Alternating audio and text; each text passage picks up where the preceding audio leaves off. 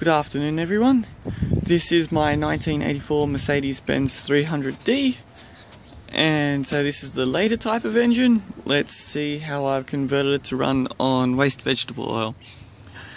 Single tank system, not heated in the tank, but here we have an outlet from the block which is all the coolant for the radiator, the heater core and everything, and I've tapped in before it goes into the heater core, so you don't have to have the heaters on inside the car for this to work. This is 3/4. These two sides are 3/4 and this side is 5/8. This tee is available from a store in Melbourne and I'll throw a link up. Now we follow this tube all the way. This is where the hot water comes through. So I have an on and off valve here. This is 5/8 to ball valve to 5/8 elbow piece to a male to male inside a 60 flat plate heat exchanger, which I've made a custom mount and color matched it to the car. And so this is the inlet for the hot, outlet for the hot. Outlet for the hot comes around, goes above the radiator, tied in. I've got to get some better way of fastening that, and down into the return line, which goes up and into the water pump. This line here is the return for the heater cores for the heaters inside the car. And if you follow that out onto here, you can tell it follows here. So it's definitely the outlet, and she's working pretty well.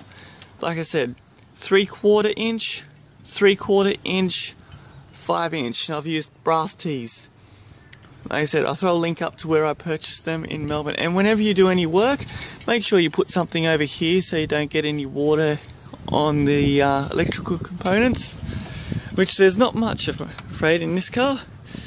So, and then we have our fuel outlet from the tank coming in through a small fuel filter. These fuel filters are only a few bucks each, and they work quite well at stopping any fat getting into the engine.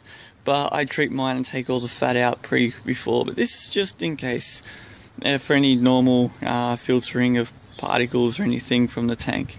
So yeah, I usually get say 500 to 1,000 k's out of one of these little babies, so it does pretty well.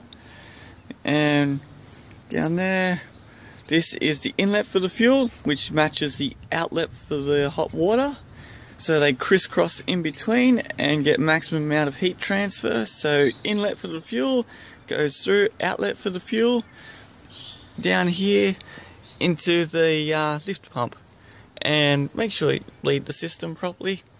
Anyway, so out from the lift pump back into here. Yeah, this is actually feeling quite warm. And I've only had the car idling for a few minutes, so yeah. And then out into the injection pump and all the rest of it. And she's running quite well. Tonight's the test, see how she runs while I take it to work. Alright, cheers people. Bye.